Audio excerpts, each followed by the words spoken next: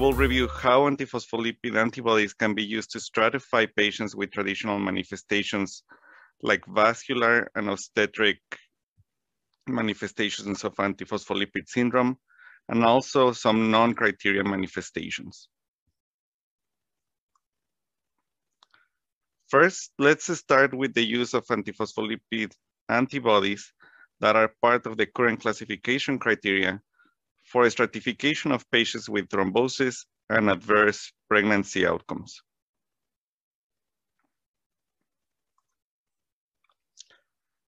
The first point I want to mention is likely very well known by this crowd, and that is that being triple positive, meaning having positive anticardiolipin antibodies, lupus anticoagulant, and beta-2 glycoprotein that are persistently positive is associated with thrombosis, both in recurrence, but also both in recurrence in those who had already a thrombotic event, but also in those who have never had a thrombotic event. And this graph shows a classic study from Dr. Pengo from Italy. And in this study, he recruited 104 triple positive patients who had no antiphospholipid syndrome clinical symptoms. And I guess you're wondering why these patients were tested for antiphospholipid antibodies to begin with. Well, the majority of them were tested due to prolonged APTT. The second largest group were tested because they had an autoimmune disease like lupus, and a few more were tested due to a family history of thrombosis or because they had migraines. And the interesting thing is that in these patients who only have serologic markers, when they were followed up, it was found that they had a rate of first VTE of 5.3%. At 5 years, the patients, 30% of the patients had had a VTE, and 40% had had a VTE by 10 years. Again, this was observed in patients who had positive antibodies, but no previous thrombotic events. In other words, they were carriers of antiphospholipid antibodies. Now, what is the importance of having an isolated lupus anticoagulant? Well, this has been controversial, and there have been studies that have found that it's associated with thrombosis and pregnancy, adverse pregnancy outcomes, and others that by itself, and others that is only associated in the context of having a positive anticardiolipin antibody or a positive anti-beta-2 glycoprotein antibody. And although this has been controversial, there was a recent study from Austria that showed that in the population, having a positive lupus anticoagulant is associated with death. And while thrombosis is important, death is a more important outcome. And in this study, they found that those patients that, while they were following over time, that had a positive lupus anticoagulant, at 5 years had a 95% survival, this compared to the normative data from Austria. And at 10 years, they had an 87% survival. Again, this is compared to the normative data from Austria. Now, I have to say this because I'm a rheumatologist, and in lupus specifically, having a positive lupus anticoagulant has been the main autoantibody that has been consistently associated with thrombosis. And also a reminder that although the association with thrombosis in primary APS has been controversial, in the EULAR APS guidelines, having an isolated lupus anticoagulant was considered to be part of the high-risk profile. Now let's talk about IgM versus IgG antibodies. In general, IgG isotypes have been associated with thrombosis and obstetric morbidity more than IgM isotypes. And I'm presenting this study from Europe that I like because one, it was multicentric, and second, they tested for the 4 solid phase assays that are more frequently used throughout the world. And the data that I'm presenting here is from the assay that we use here at Mayo Clinic. In this cross-sectional study, they included more than 1,000 patients, and 250 of them had APS with thrombosis, and around 120 had obstetric APS. And they tested them for lupus anticoagulant and beta-2-glycoprotein or anticardiolipin, both IgG and IgM. And what they found is in the case of thrombosis that lupus anticoagulant is associated, that the IgG isotypes were associated with thrombosis, but not the IgM isotypes. However, when there was a combination of the autoantibodies, these seem to have a higher odds ratio than when they were found isolated by themselves, including IgM. For example, when IgM was combined with IgG, the odds ratio was higher than IgG by itself. On the other hand, in the same study, they found that IgM was associated with obstetric morbidity. And also similarly to the thrombosis observations, the more autoantibodies that the patients had, they were more likely to have a higher odds ratio. Now, I just want to bring to your attention the PROMISE study that was a landmark study from 10 years ago. This study was a prospective study, and they only found that lupus anticoagulant was the only antibody associated with adverse pregnancy outcomes. So to wrap up the first part of the talk, the triple positivity has been associated with both first and recurrent thrombotic events. The relevance of isolated lupus anticoagulant in thrombosis is controversial, except in SLE, when we know that lupus anticoagulant is the main marker for thrombosis. And also in the PROMISE study, it was shown that lupus anticoagulant was the main driver of adverse pregnancy outcomes. In general, IgG isotypes are more associated with thrombosis and maybe more associated with obstetric morbidity than IgM. So we have heard for several years that there's the new APS criteria coming up, and then other criteria and other disease manifestations will be included, like thrombocytopenia or valve disease. So now I'm going to talk about criteria antibodies for stratification of non-criteria manifestations. And the first that I will discuss is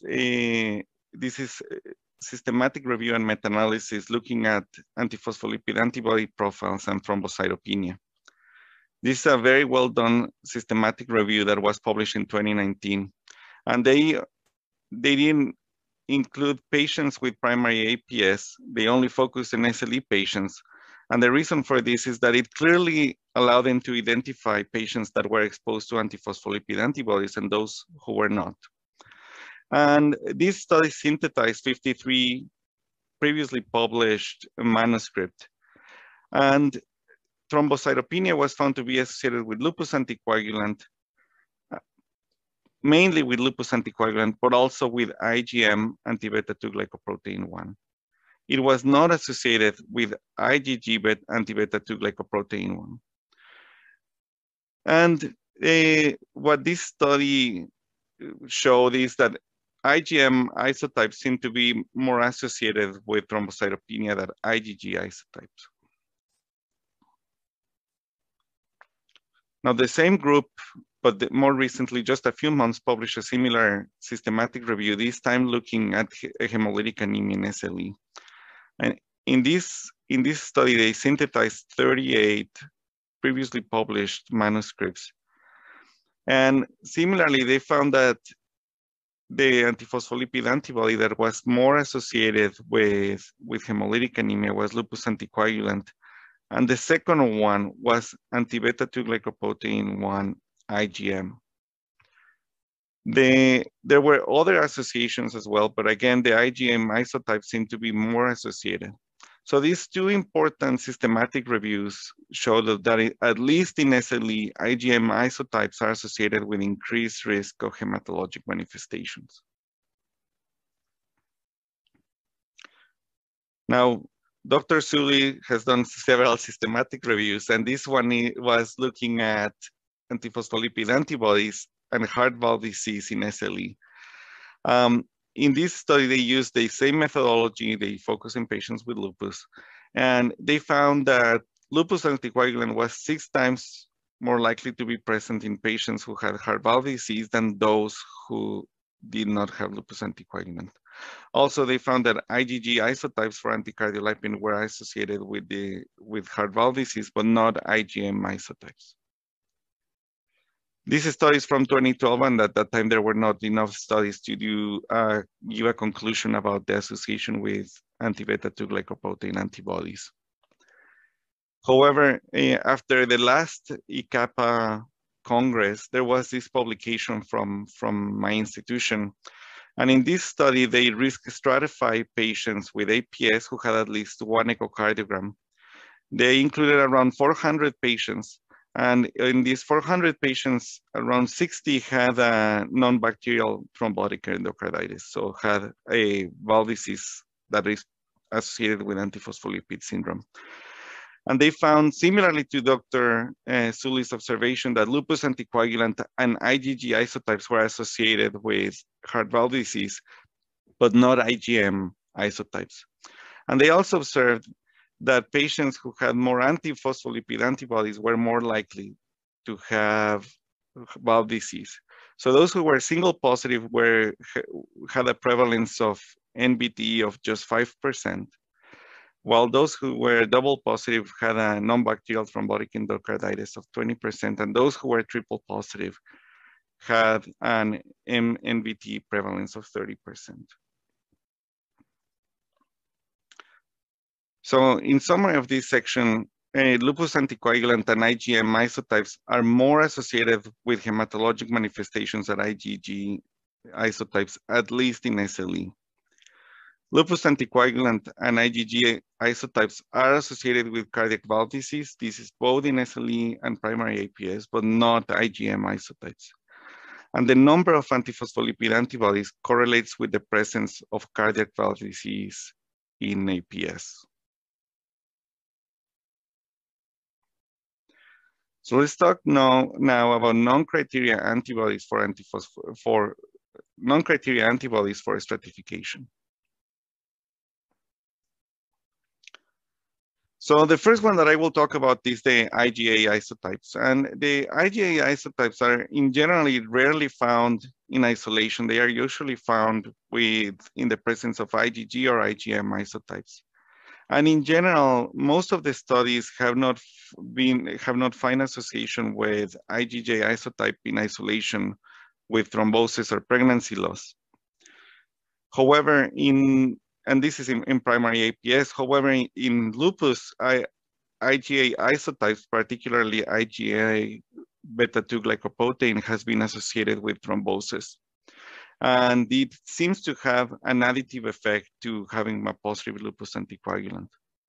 And also, I want to remind you that IgA isotypes, although not included in the current APS classification criteria, they are part of the SLIC and the EULAR ACR lupus classification criteria.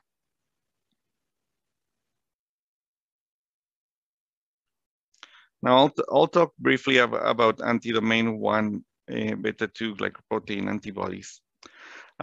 So as you recall, the beta-2 glycoprotein 1 antibodies directed against domain 1 are thought to be pathogenic compared to those that are directed to the domain 4 and 5. And by that, I mean that domain 1 antibodies are associated with thrombosis or with pregnancy outcomes, but not those directed against domain 4 and 5. And these, as will be expected, are frequently associated with patients who are triple positive. However, in studies that have either replaced the traditional anti-beta-2 glycoprotein antibodies for the anti-domain 1, or who have added the anti-domain 1 to the the classic antiphospholipid antibodies, have failed to show that these addition improve the risk stratification. So their role is currently unclear. However, they may be helpful and may have currently a role in trying to identify if those patients who are single positive, for example, patients who only have a positive anti-beta-2 glycoprotein, have a higher risk of thrombosis or not, since if you repeat this test after you did an anti-beta-2 glycoprotein and you identify that is the antibody that you're identifying is against domain 1, is more likely that this is associated with thrombosis. So the role is still pending to be defined. Lastly, I will talk about antiphosphatidylserine and prothrombin antibodies. And these antibodies have been studied for the last decade or so, or even longer. And they have been associated with arterial and venous thrombosis. And this association even resulted in the addition to the score designed by our colleagues from Europe. And I'm sure another talk will discuss the GAPS score. Also, another interesting observation is that the PSPT antibodies are strongly correlated with lupus anticoagulant. And Dr. Bengo, even in one of his reports, found that all the patients that he tested for lupus anticoagulant were also positive for PSPT antibodies. But in other studies, this has not been the case. And some patients that are positive for lupus anticoagulant were not positive for PSPT. And this strong correlation between them might be helpful in the setting of patients who are anticoagulated and the reliability of lupus anticoagulant is low. For example, if you have a patient that is anticoagulated and is lupus anticoagulant positive, but you're not certain of that positivity, if this patient is positive for PSPT, you have more certainty that the lupus anticoagulant that you're observing is truly real and not an artifact from the anticoagulation. However, if the PSPT is negative, you cannot rule out a positive lupus anticoagulant. So in conclusions, the antiphospholipid antibody profile helps to characterize risk. I decided to do a visual conclusion that you can take a picture of. It summarizes everything that I mentioned. And also, if you're watching virtually, you can just snip it and keep it in your files. So just to summarize, triple positive antiphospholipid antibodies is clearly associated with thrombosis and heart valve disease. The association with obstetric outcomes is, in the case of obstetric outcomes, is not clear if it carries an additional risk to having a lupus anticoagulant positive. And this is the same in the case of lupus. Now we know that lupus anticoagulant is also associated with heart valve disease and with hematologic manifestations, at least in SLE. IgG isotypes are associated with thrombosis, and they are associated with heart valve disease and hematologic manifestations, at least in SLE. And IgM isotypes are more associated with hematologic manifestations. I thank you very much for your attention and enjoy your time in Argentina.